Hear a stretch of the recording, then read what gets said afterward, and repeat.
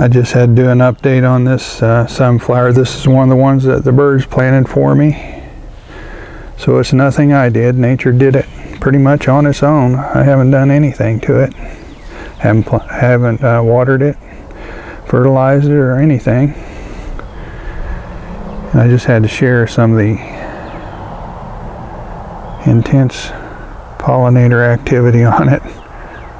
It's got a lot of bees coming in, all kinds of species of small bees and larger bees, and even some wasps. But I'll just let you take a look at